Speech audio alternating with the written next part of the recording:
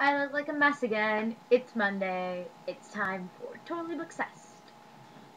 And I am not late. I just got back from open house. It's pretty much where your parents go meet your teachers. Super awkward time. I don't have to go necessarily, but I don't want my parents to get lost or anything while they're at my school because I have a really big school. So I always go with them just to be nice. Okay, so this week we're doing covers that just tipped over. No, we're just doing covers. Covers we love, covers we hate, types of cover pet peeves that we might have, just covers. So I'm gonna go over some covers and then I might just like ramble off into a rant. So yeah, I hope you guys enjoy that. First, we have the thing that you guys are probably gonna be like, I knew she was gonna talk about this, but covers with people holding hands or kissing. Why? Why? Just, I don't know. I don't know why. I don't know why you want to do this. I don't know why you want me to carry this around. I don't want to carry it around. I forgot one. You guys already know about that one. But I just don't want to carry them around ever. Not my thing. I do not want to be seen with this. And then people are going to be like, what are you reading? And I'm going to be like, oh, it's this new young adult book. And they're going to be like, oh, so that's what young adult is? And I'm going to be like, I want to hit you with this. So, no, don't like kissy, touchy covers at all. Next, I don't like these covers. Again, like, nothing against these books, because most of the books, especially in the kissy pile, love them so much. Actually, all of these I love a lot. But this looks so cheesy. So cheesy. Look at her just chilling behind the tree. What are you doing there? You do not look in a comfortable position. I just don't know what's going on here. I don't know what's going on here. So, and I don't like the font or anything. This cover, I do not like. I can't really say a specific reason why I do not like it. Maybe it's because she's not, like, where she's supposed to be. I don't know. I'm really, like, nitpicky. Look up this covers. Like, I don't let it affect what I buy, but this feels really nice on the other hand. So, but yeah, I just don't like this cover. She does not look happy to be where she is, which I guess is the point, but you should look a little bit more happy, Missy. Alright. Next, we have the covers that I do like, and good thing this is an equally sized pile. First, we have Where She Went by Gail Forman. Love this cover. It has this, I'm really, really into, like, the texture of books, because I'm a freak, but I really like how this is reflective. It's, like, made from this, like, special paper, and it's really nice, and it's just really reflective, and I like that. I like it a lot more than the first cover, where she just looks like a creepy dead girl. Also, Wildfire, just because it's felty. This one's felty, too. I love books that feel like felt. Love them so much. If you want to charm me with a cover, make it feel like felt. And Simon & Schuster makes most of their covers feel like felt, so maybe that's why I own so many Simon & Schuster books. Psychological thing. The next one is Texas Gothic. I love, a lot of people hate like half-face covers. Again, love half-face covers. I just really like this cover. I love the font. I have like this thing for red hair. I've always wanted red hair, but like dark red hair, not orange hair.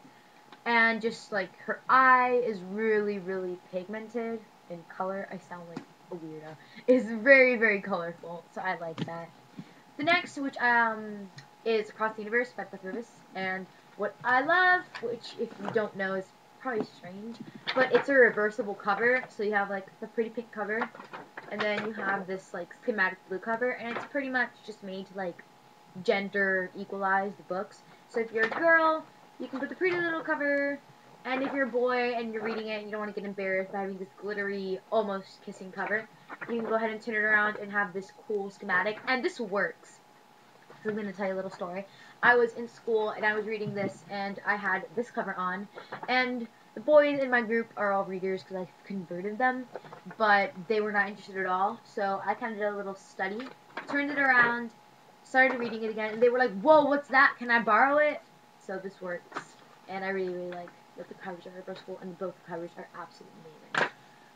Next would be books like Angel Fire and Tempestuous. I really like dark colors, like grays and dark blues and stuff like that, with a bright title. I really like that. That's pretty. So I love these two covers. Next are covers that are white. and don't really have a lot of detail. I forgot what I put. Okay, here are the three. Like Cross by Ellie Condi. All these things I've done by Gabrielle Zevin, and Possession by Elena Johnson. I just love hers that are plain and simple, and you just have something in the middle to make it pop and make it beautiful. Other people don't like plain white covers, but I, for some reason, adore them. Like, my arcs that are plain white covers, I will keep them forever, because I love them. And then the last two books are just gorgeous covers I needed to mention. A Need So Beautiful is one. I love that this has so much to do with what the book is about. If you don't know what this is about, it's about a girl who is one of the forgotten, and pretty much she helps people do good deeds, but the more that she does it, the more that the people that she loves starts to forget her, and the more her body starts to fade away into this gold dust. So I really like how it's her head, and then slowly she starts to fade out into gold dust. So, love this book, by the way. It's a very good book, and this is good book to tip over again. And it just tipped over. Yeah, sorry about that. Last book is Hourglass because I just love this cover so much. If you didn't notice, because I didn't notice at first, she's walking on the wall, and this is the floor. I used to think that she was just walking, and that was the door, but I was wrong. So yeah, it's super cool. It's also very like reflective of what the book is about. It's about time travel, and the time slips kind of appear on the wall, and then they go into the wall. So makes sense. Yeah, that's pretty much it. Sorry this video is kind of short and just not like my usual, oh yeah, what's up? But I'm tired. I'm tired and it's 9:30 and I have homework to do and but yeah, I promise to do better. Bye. See you guys next week, and Jamie, I will see you tomorrow. Oh, I almost forgot. Okay, by the way, guys, unfortunately, Farah, if you didn't see the bulletin that I put up on Friday, had to leave us due to some personal reasons and some awesome stuff that is going on with her, so she didn't have any more time to contribute to the project.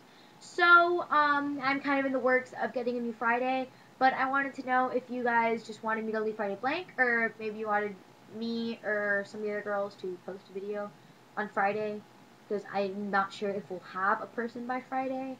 But I don't know. What do you guys want to do? Do you want me to do a video on Friday? Just whatever you want. I promise to be more exciting if I do a video on Friday. And it'll be topicless. So I'll probably be like crazy or something. I promise. Okay. Bye bye bye.